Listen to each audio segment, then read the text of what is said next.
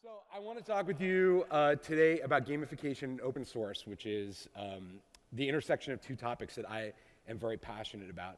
So in the run-up, to today's discussion, I thought to myself, what actually is open source, and how do people view it, and what are, some of the definitional concepts that actually, move the space forward. And so, for many people, open source is a type of software. It represents a sort of category of software products that they can point to and say it's open source.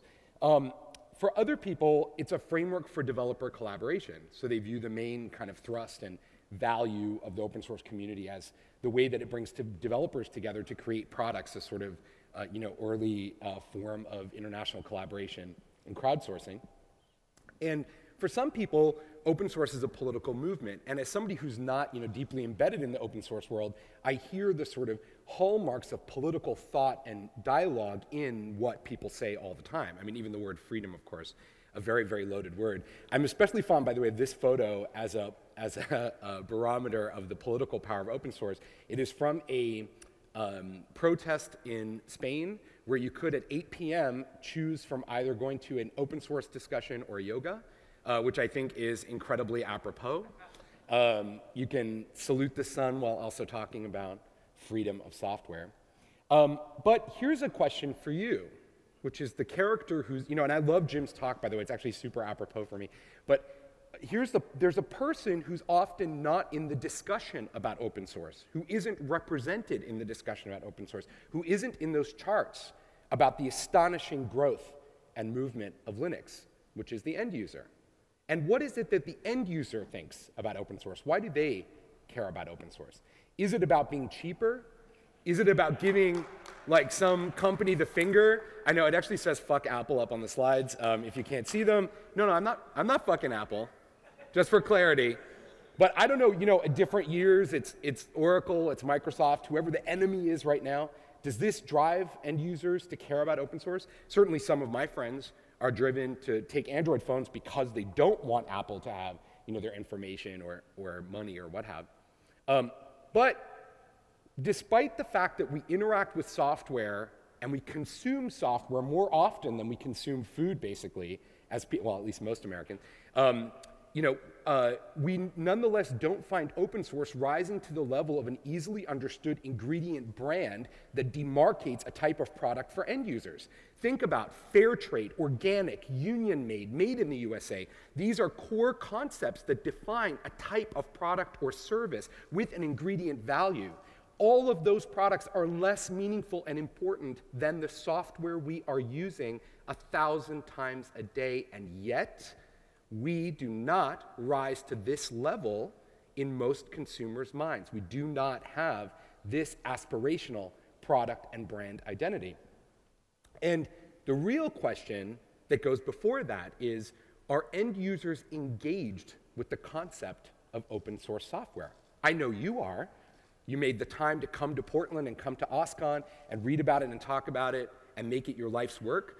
But are the planet's 7+ billion people engaged with open source? When we say engagement, what do we actually mean? Well, so a concept that we use on the game side is this definition of engagement, which uses 5 key metrics to define that. Think of it as a score. Recency, frequency, duration, virality, and ratings together give us a composite picture of whether or not somebody's engaged with a product, service, or idea. And I would posit that to a great extent, most of the work that we have to do is about raising the engagement of end users. Because if we raise the engagement of end users, maybe we can make them care about the same things that we care about. Maybe we can show them why it's important en masse to care about the things that we care about. In order to do that, I want to bring you some lessons from the games industry. I think these are the important things to understand. And at the heart of it, the most important thing about gamification, about games, is this concept of user motivation. What motivates somebody to get up in the morning and do something? What drives them to care about a topic like open source and make choices in favor of open source software? This is the question. This is the crux of driving the engagement and driving end user support for the ideas of the things that we're building. This term, I bandied around a couple of times. I'm sure you've read about it. I'm sure you have an opinion about gamification. And if you want to explore that in greater detail, we have a session just after the break that goes into gamification in greater depth. In a nutshell, gamification is a process of using game thinking and game mechanics to engage audiences and solve problems. It's about unpacking what's important and meaningful about games to drive end user behavior, to create the kind of engagement that we need in order to advance open source to the next level, to make open source the next organic or fair trade of our time. Just by way of brief introduction, I'm Gabe Zichermann. I'm the author of 2 books on gamification, including the recently released in digital form, Gamification by Design, which is published by O'Reilly. I help lots of companies, big and small, figure out how to use game techniques and game concepts to enhance their brands. And I'm also the chair of this awesome event in September called Gamification Summit in New York, which brings together people from all these different walks of life, health, education, government, industry, to talk about gamification. All right, so I want to share with you 2 great examples of game thinking and a couple of tips that you can take away if you can't join us after the break to talk about this subject in more depth. And these are some examples of game thinking used in lateral ways that you can think about and apply in your product, service, or platform that you're working on. And this is one of my favorite examples. This is called speed camera lottery. I'm sure most of you are familiar with the concept of a speed camera that takes the picture of your car if you're speeding and sends you one of those nasty tickets in the mail. Well, in Scandinavia, in many Scandinavian countries, the ticket is not based on how fast you're driving, but actually on how much money you make. So the more money you make, the bigger the ticket, right? It actually makes a lot of sense if you think about it, but that's the design. So Kevin Richardson from MTV, an awesome game designer who will be speaking at Gamification Summit in the fall, entered and won this contest to design this thing called speed camera lottery. And here's how it works. It's fucking brilliant. Instead of taking your picture if you'd speed as you pass by and sending you this bill in the mail, anybody who drives by the speeding camera at or below the speed limit is entered into a lottery to split the proceeds of the people who speed.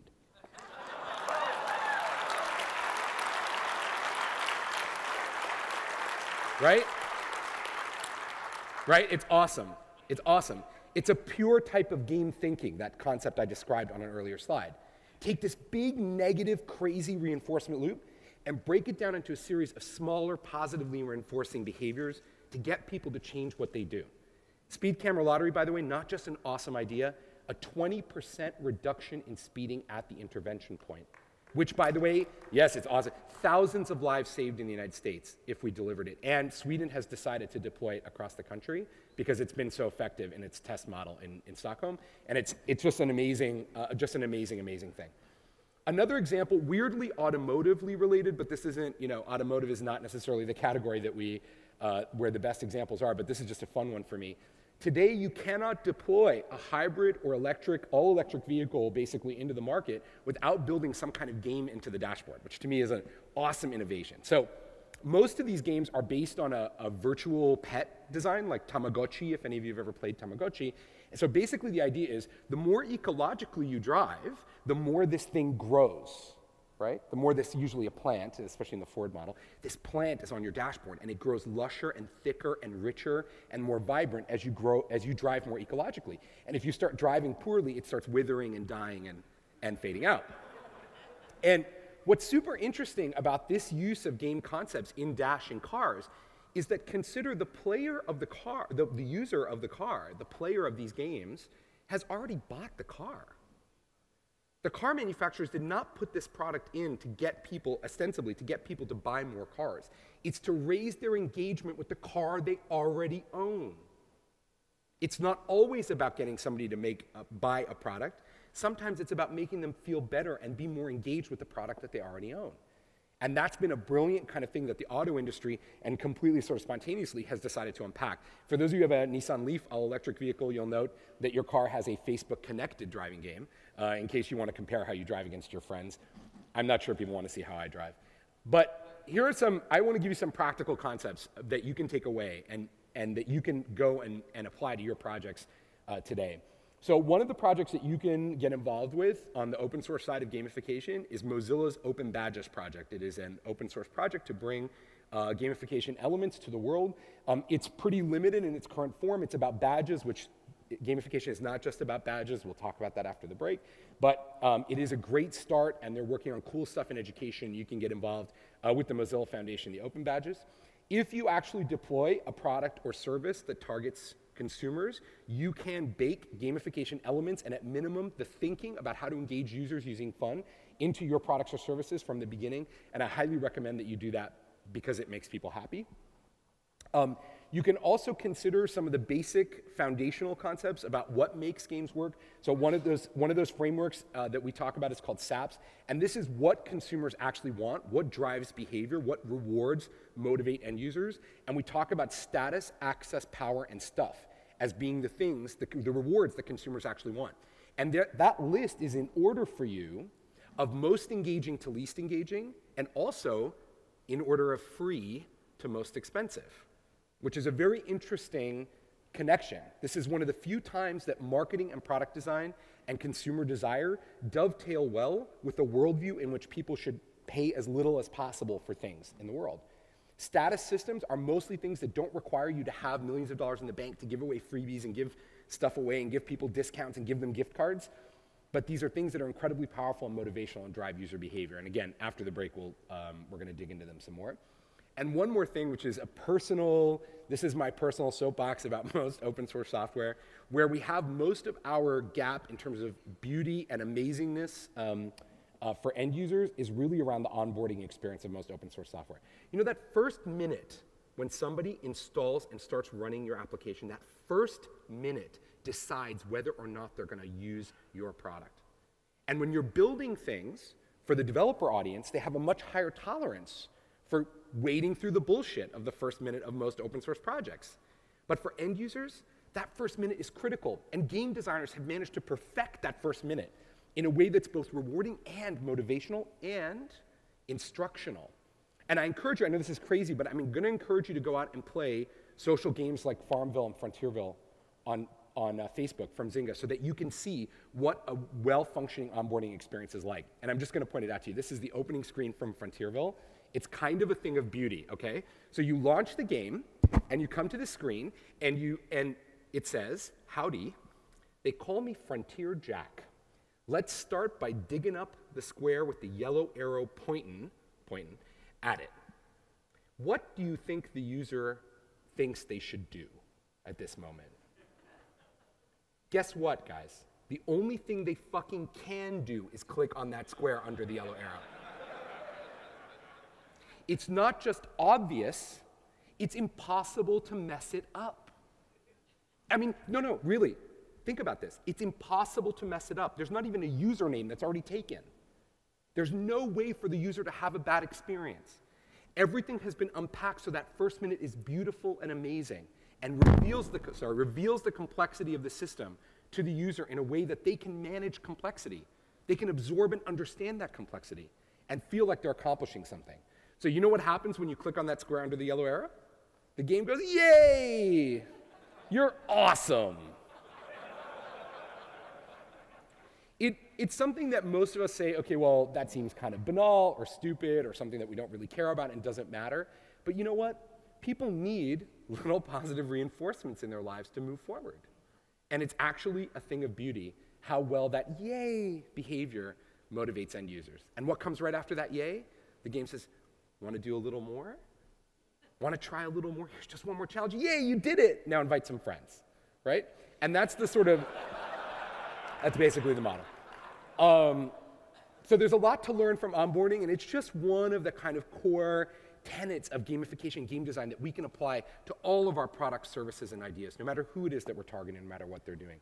And so fundamentally, I want to encourage you as much as possible to remember the customer in everything that we do for all the beautiful things that the open source community has done, all the amazing energy and momentum, the transformative power of what you do every single day. I want to encourage you as much as possible to remember the end user. Remember that their engagement, their support, their money, their time, their eyeballs are what enable us fundamentally to all be here, no matter what product it is that you work on. And that by using some of the techniques of fun and engagement, we can advance our cause in a way that's more powerful and more meaningful and farther reaching than ever before. So I want to thank you very much. If you'd like to keep in touch with me, you can text 6EASY to intro.